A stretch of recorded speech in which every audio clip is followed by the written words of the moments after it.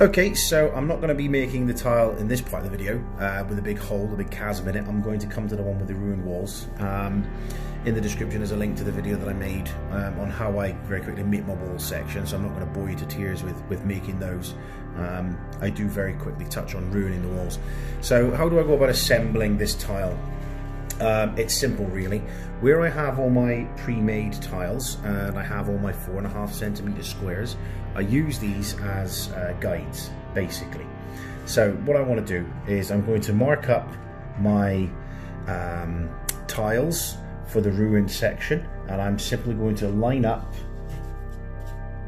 roughly where I want this stuff to be according to the tile that I'm recreating. You don't need to use very many of your tiles as a guide for this. They're literally just sort of corner pieces for the sake of sort of dry fitting, and I do recommend dry fitting stuff as well. It will make a big difference to the overall construction, because you don't want to be gluing something in and covering yourself in all kinds of garbage, basically. So take the time just to make sure everything fits. Okay, so just literally using the tiles that I've already made just to give myself my guidance that I need, to give myself my distance and my spacing, just like so. I'm going to line up what I can with my tile. Here we go. Okay, so I have my ruined section here. Now this one I actually did as a single piece, just because I had a bit of an offcut available to do so. So I just did the carve and put that in there. Just chuck that on. That one that I'd ruined. Test fit this quickly. Voila. Quite happy with that. And then my final pieces. Again, I literally used offcuts in some of these cases in order to make my my littlest wall sections here, rather than ruining a column, which is more difficult. I had a small piece that was the right height and roughly this sort of size, so knowing I was going to wreck it, I wrecked it. And here we have my dry fit ruined tile. Let me just belt my camera around here so I can turn it a bit more easily for you. Obviously this is still in its construction phase, but you kind of get the general gist of what we're going for here with the tiles. Yeah.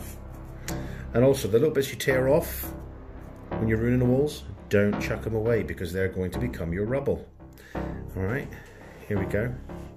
And obviously dry fitting reveals things like the amount of space that you've got in between these wall sections. It's a bit smaller, this ruined piece is, compared to the board, but I'm cool with that because I'm going to build this up in an amount of rubble, and as long as I can get my miniatures on here and it feels appropriate, I'm not too worried about being absolutely surgically correct compared to the main tile. But there you go. So having test fit my pieces, I'm gonna get on with marking their positions and then gluing them in place, using my cocktail sticks to give myself some anchoring. Here we go.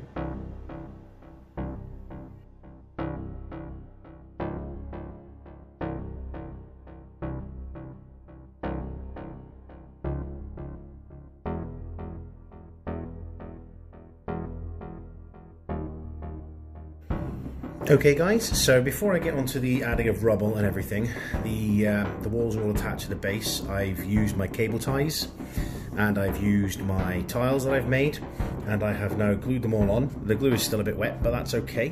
I just want to show you. I mean, this probably took me, in terms of assembling it, the best part of half hour, just to stick all these tiles on and clip all the cable ties to fit. Just PVA glue to stick it all down. Can use super glue if you need something with a bit of a quick bond, but I recommend PVA alongside the super glue to get a good fix. Now, it's not the prettiest looking thing in the world at the moment, but that is okay. As I've said to you before, that's fine. I personally quite like it, looking a bit rougher, a bit more random. Okay, so we have attached all the tiles. It's literally just using cable ties trimmed to fit to go in between the gaps, to reflect the sort of grills and the vents that you can see on the card tiles. They're literally just trimmed to fit. You can see that they're just stuck on there, PVA glue.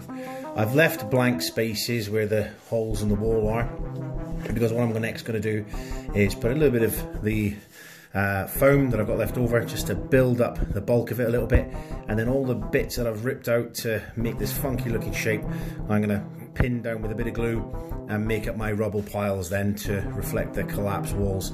And what I'm going to do as well is I will have some of that rubble spilling out across some of these tiles here. To that end, I've tried to restrict the amount of tiles which I have got details on, such as plastic card or such as the sculptors mesh. I don't mind using it on a couple of them, such as the one in the middle there that you can see, because I don't mind hiding some of that detail as it helps the piece look alright. But I'd rather hide ones that haven't used the mesh. So I will now get on with a super speedy zippy video, and I will start building up this little pile of rubble. And what I'll do is I'll slow it down then once I've done one pile, just to show you a bit more slowly how I rubble it all up.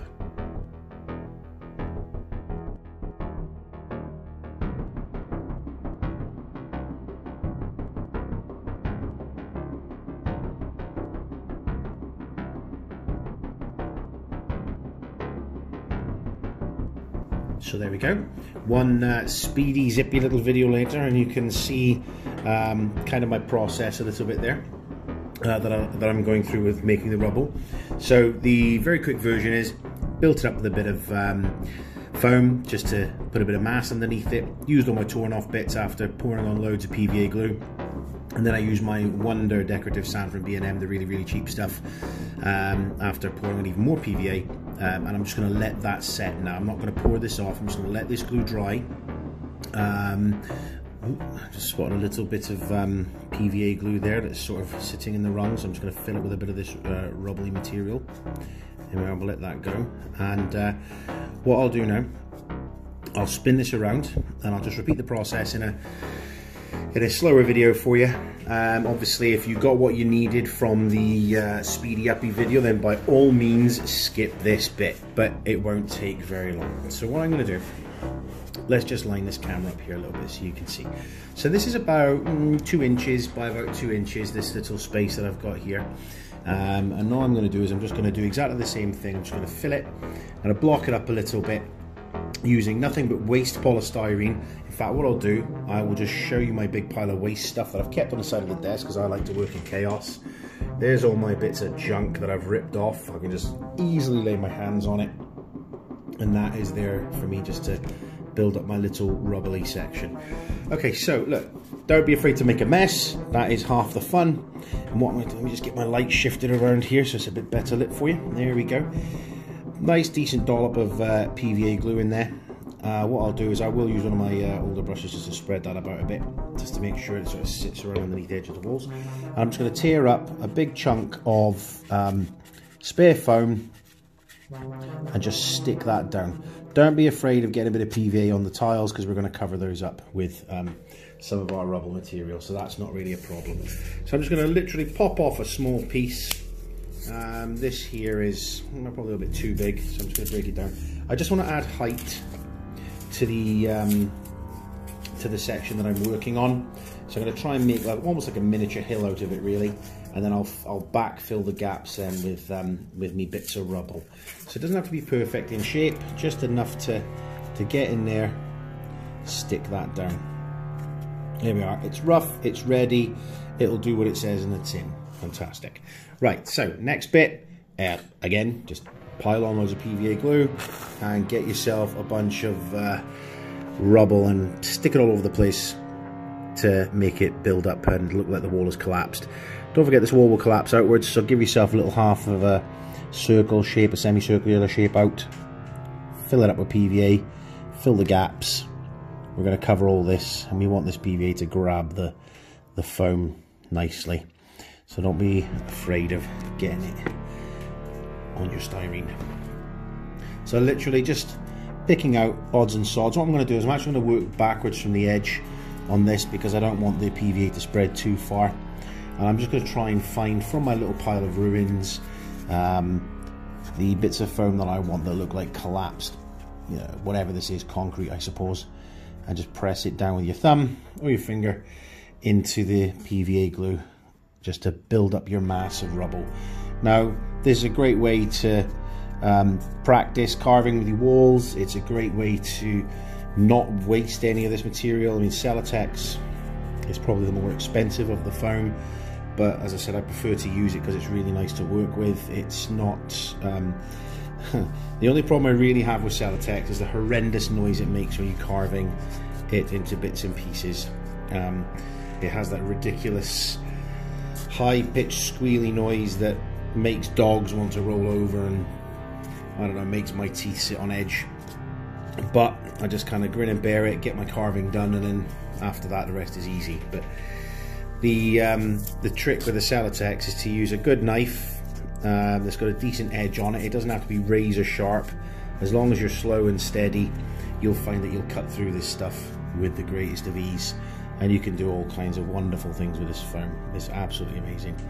So as you can see, it already starts to look, just with like a liberal application of chunks of the styrene, which would have gone to waste in any other day, I suppose, if I hadn't have felt so you know, environmentally minded and wanted to recycle everything.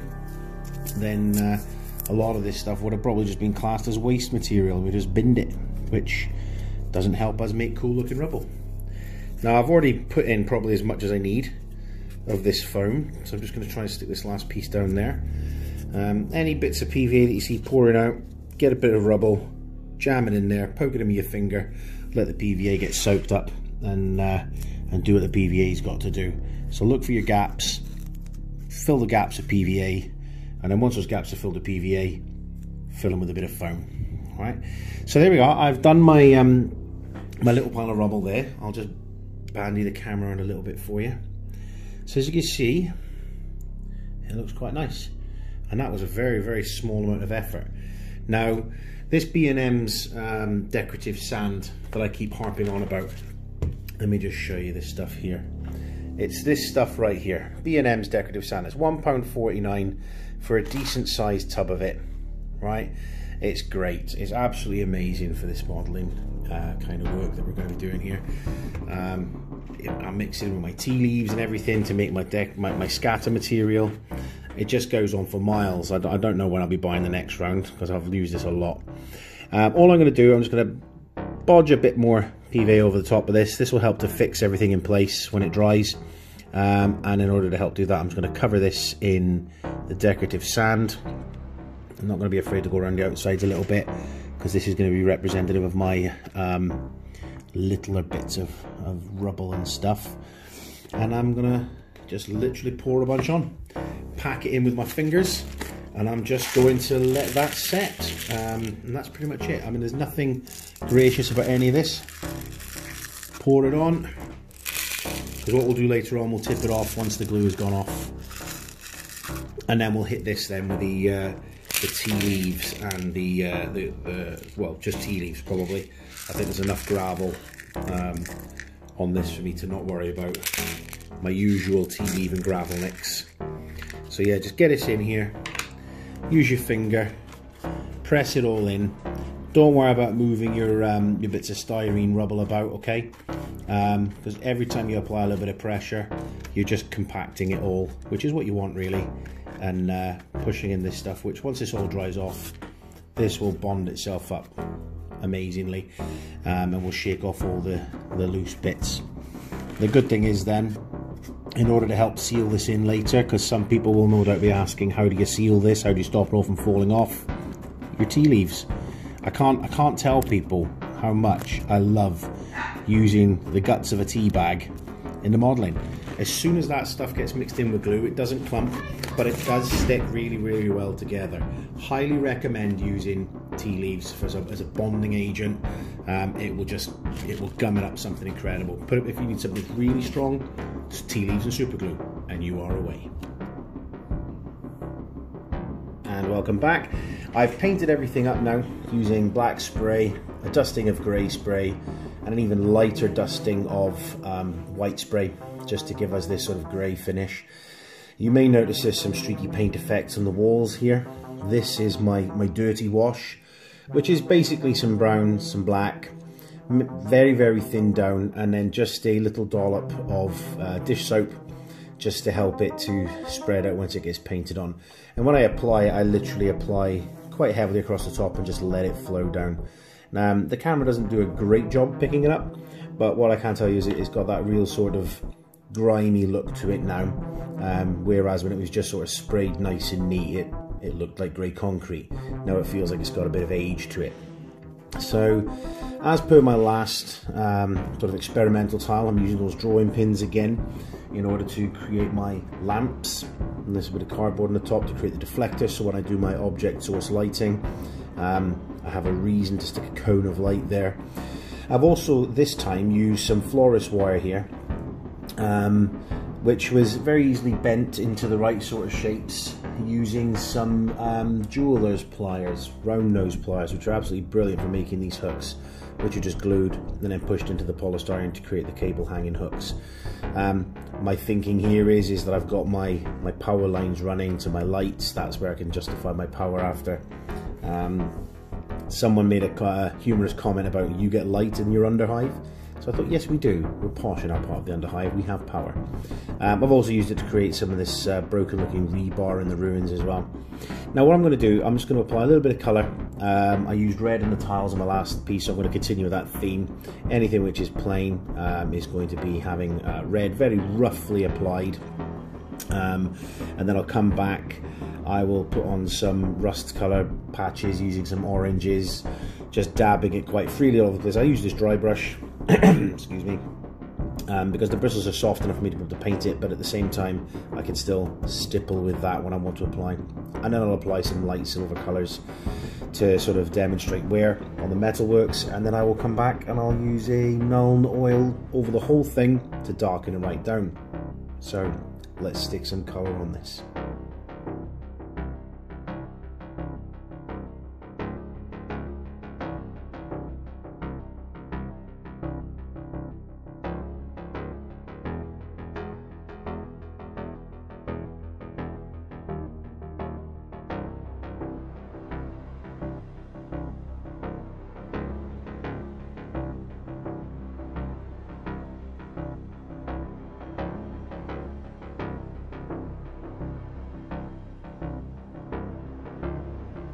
Hi there guys, so we're on to the final little bit now of this piece of terrain, which is the object source lighting.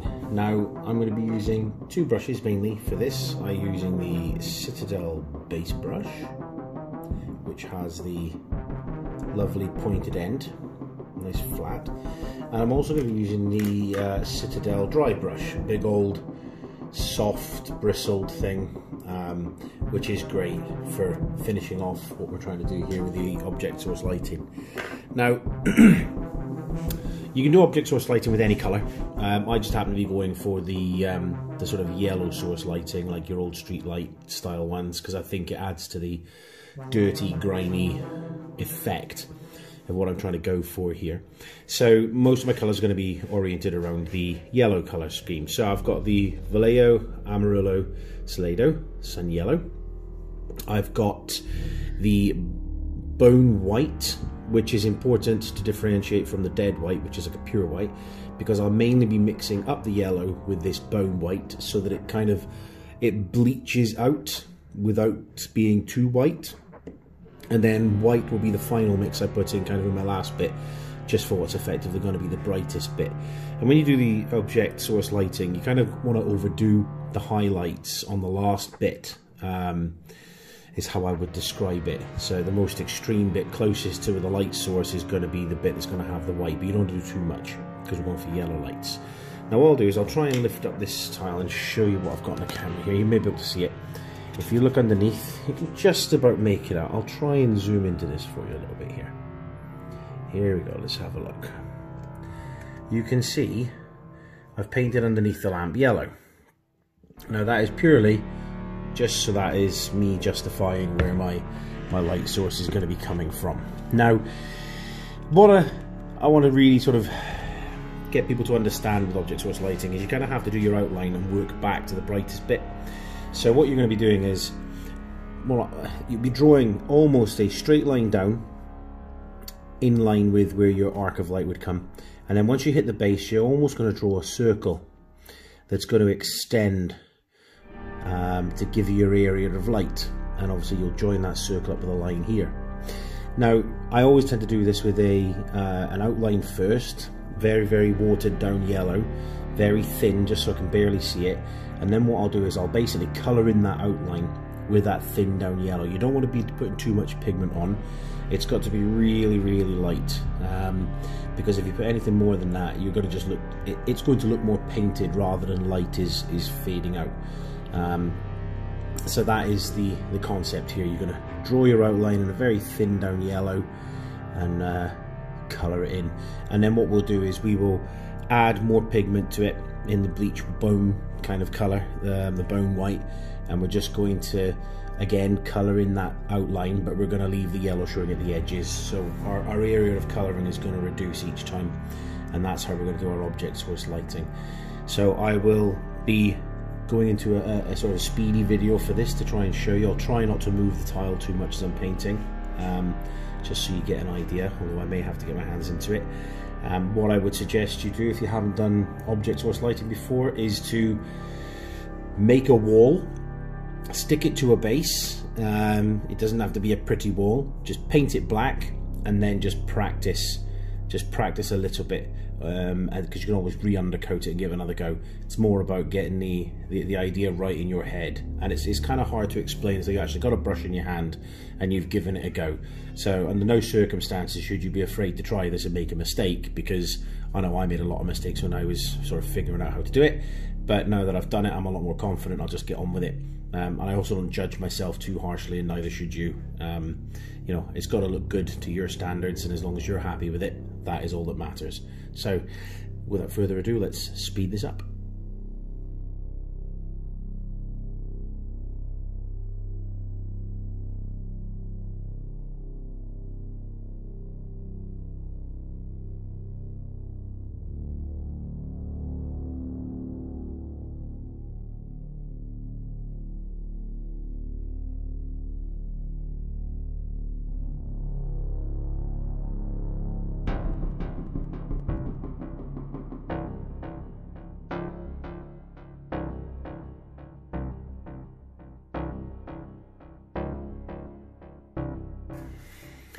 And there we go, guys. That is quite literally it. That is how you do your object source lighting. Now, when you're doing this, you're going to look at it and you're going to think, oh my god, that looks really rough. But you know, you just have to persevere with it and just get into it, and you know what, have a bit of confidence and you will be fine.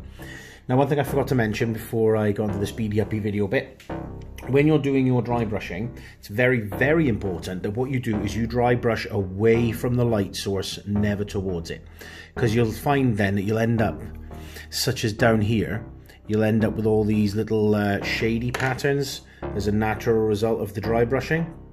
I'll just try and get zoomed in here a little bit for you so you can see. You'll see that the shade still sits underneath, which allows you to sort of create the illusion of shadow and light. As I said, the paintwork is rough and ready looking, all right? I'm not going to shy away from it. I'm not going to pretend to be Picasso or anything like that. But what you do is you dry brush away from the light source. Don't worry about how rough it's looking. Take your time, put a few lighter layers on. And as you can see, I have almost like that pale yellow outer sort of section. Then I've got another wedge of lighter yellow, which is mixed with that sort of bleach bone color. And then right in the middle, I have this almost arrow vertical line there, and then two diagonal lines there that I've sort of worked around to create the impression of light coming from the light source. So what I'll do now is I'll just quickly spin this thing around so you can see it without it being in hyperlapse form. So you can see I've got my two lights made from pins here, and I have the one light around the side, which I've done here. And I mean, these didn't take me very long to do at all.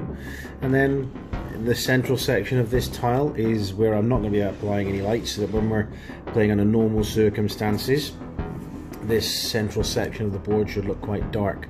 Now what I will say is, when I was painting it and we had the orange dabs on there to make the impression of rust, it looked really very stark, but then I put a non-oil wash over everything, And I mean, I was very generous with the Nuln Oil. I just lathered it on there, and that brings it all right back down and gives you the sort of finish that you want. I have a nice dirty, dank looking bit of scenery here, which I'm quite happy with. And I think that when I'm playing my sort of grimdark games in the future, it's going to look okay. I'm just going to get the other tile from my shelf, and then what I could do is I'll pair them up next to each other so you can see them together, and you'll see.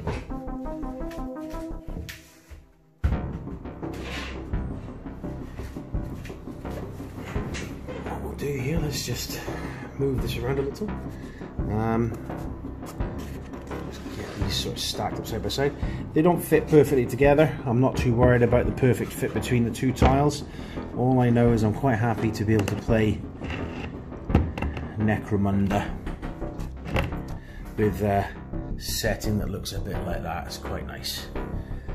Be a lot of fun having miniatures running all over this thing. I've got my collapse sections, which I think look quite good. They turned out okay. Yeah, it's going to be nice having models running across there. Yeah, I'm really looking forward to putting together some more tiles, and my aim is now to put together another 2 and then come back to you guys with another video for the next one with a big hole in it, which I've already got the tile work in progress, and then return to you with a 2 foot by 2 foot section of board. So that should be quite nice, something to look forward to there. And the great thing about this as well, before I sign off on this video here and let you guys say wonderful or not wonderful things about it, this particular tile here that I've made, the one that we've just showcased, that has cost me less than 3 quid to make this tile, less than 3 quid. There will be some descriptions of costs listed below, so you know, take a look at those. But I can tell you now, if cost is something which is holding you back in terms of making terrain, don't let it be. You know, by all means contact me and I'll point you in some directions for some sensible purchases. I probably spent in grand total no more than, I don't know, 40 quid perhaps, but that's going to give me enough material to make an entire Necromunda gaming board, and probably more to spare as well. And I know that's a lot cheaper than buying the retail items. So yeah, thanks very much for watching, guys. Very much appreciate you taking the time. By all means, leave me some comments and let's have a conversation. I'll look forward to bringing you the next video. Thank you very much.